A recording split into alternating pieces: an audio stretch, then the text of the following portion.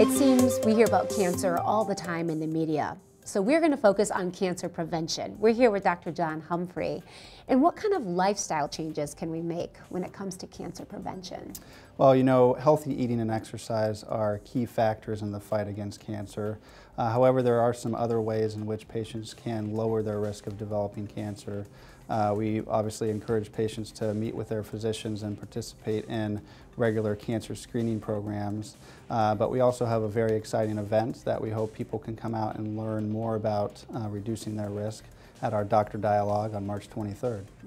What exactly happens at a Doctor Dialogue? Yeah, so it's really an interactive event where we have a variety of physicians, dietitians, and chefs from Spectrum Health that specialize in cancer prevention. We'll also talk about healthy lifestyles, eating, and genetics of cancer in ways that they can reduce their risk. We'll have an interactive cooking demonstration with board-certified dietitians that specialize specifically in cancer risk, in which patients can learn how to incorporate these healthy eating habits into their life. Yeah, I know that this Doctor Dialogue is being held at the Grand Rapids Downtown Market. It really sounds like a perfect place to do something like this.